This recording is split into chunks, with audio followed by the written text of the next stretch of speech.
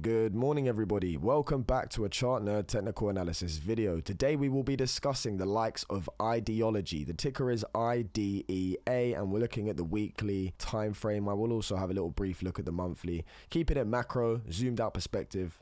That's how we like to do it here. So diving into some technical analysis for us today, I wanted to start from the breakdown back here in 2021, where the all-time high is or was put in on the 10th of May and is currently above $1.10. Right now we are at the price of 0.0014. So just to give a quick breakdown of this project, you can see that we had this previous level of ascending support here that Ideaology was putting in back in 2021 and into the second phase of 2022 before eventually breaking down and losing this key level of support. Now you can say that what we were looking at here is some sort of descending triangle where you had these lower highs that would be putting in over time, 3 lower highs, and it eventually led to the loss of this support back here in May of 2022. Now we can get a little breakdown target. So from the all-time high back down to the lowest wick point of contact, you can see that when this did break down and lose support, we actually came down and met this target, and we did deviate for a few days, but you can see the next following week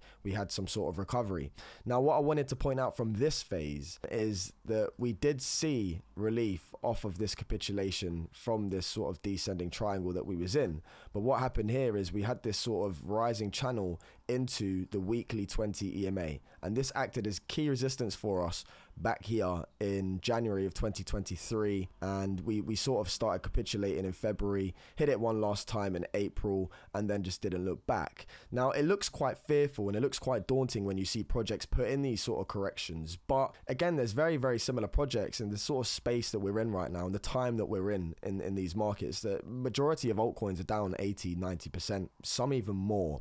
So this isn't abnormal to see. Again, the likes of Velo last year, DMTR last year, saw very harsh corrections, and it just puts the fear of everything into people. But hear me out. From this point now, okay, where we ran into this rejection of the EMAs, we just continued to capitulate. Now we lowballed out in October of 2023, and what you'll notice is that we had, from this low, we had an ascending level of support that was being held here for Idea, right? So we came up, we got back above the 20 EMA, came back for support, broke out above it once again, but since have come up, put a lower high in, and we've lost this support.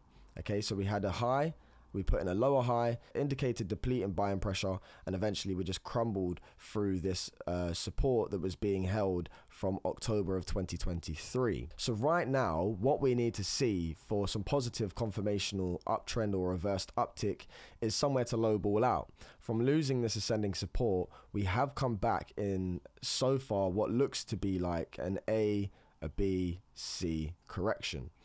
Now, there are some negative signs that I'm seeing here in the short term for Idea. Now let me explain. So the fact that we've lost this 20-week EMA and we're back under it now, and equally it will be resistance if we do try and move back up to it again, I think that potentially we have key levels of previous support that have been lost, and this week we're currently running up to this price here. So we've got a price range above us of 0.0015 that was previous support back here for multiple weeks, through, where was we, November all the way till February, November 2023 to February 24. We held this as support and put in this continuative wave. So we had this sort of A, B, C large move up. So what I think is going on right now is we are either in this ABC and we've lowballed out, but again we've lost this support and right now it's acting as resistance. So we do need to be cautious. And what I think we could have is this 1, 2, 3. Right now, if we do break up, we've got this 20-week EMA above us on our heads. If we come up to that, for example, and retrace back to this wave 1 low, potentially we meet that as resistance and one more time come back to form a large double bottom on the macro here. And at this point, I think we do start really picking up the ship here and marching on to higher highs. But it's just a little bit concerning to me, because what would have been nice to see is from this local high back down to our all-time low, it would have been nice to see the golden ratio hold a support on the way down here. Okay, so 0.50 and the 0.618. But you'll notice we've literally just capitulated through both of these ratios. And again, now we're running up to the 0618 at 0.0016 and meeting that as resistance. And equally, as I mentioned to you before, you've got all of this previous support that was held on the 0618 back here from November in 23 all the way into February of 24, and we've lost it. Okay, we've lost it and we're now running back up into it. So this is a very strong level of resistance for me. And then the next level, if we do start to see ourselves get back above that, as I've mentioned, you've got this weekly 20 EMA coming on our heads here. And we've also got resistance at the 050 at 0.0021. And that is from this local high retracing back to this local low. So there is a lot to be done in front of us. And if we do sort of see ourselves get back up to this weekly 20 EMA, do expect it to be met as resistance. And if this is the local low here, and we don't come back for this sort of 1, 2, 3, 4, 5 waves that I'm looking for, then what we need to see is some sort of building foundation base where we come back for a higher low here and eventually do break out, hold this 0618 as support, and then look for the continuation.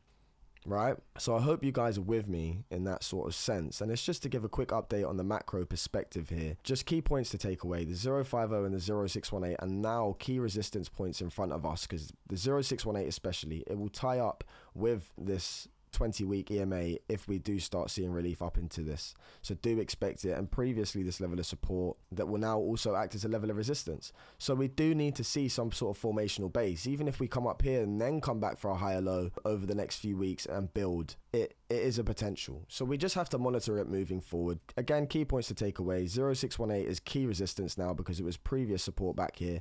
Getting above that, you've got key resistance once again at the weekly 20 that will be coming back down in our heads, and the 050 at 0.0021. Again, as I said, the likelihood for me is we've got a wave 1, a wave 2, a wave 3. Right now we get the wave 4 back into the 050 resistance, back into this weekly 20 EMA, back up to this previous level of support that we've now lost and are running into resistance. I think this is a potential play here. So if we do see relief, as I've said, once again, do expect a pullback. We need to see a higher low hold if we're going to see any upside. Failing to do so, I think we've got this 1, 2, 3, 4, 5 wave correction bringing us back down to these lows, which we will need to hold in order to see continuation. I hope you guys enjoyed the content from Chart Nerd TA. Take care. Peace out.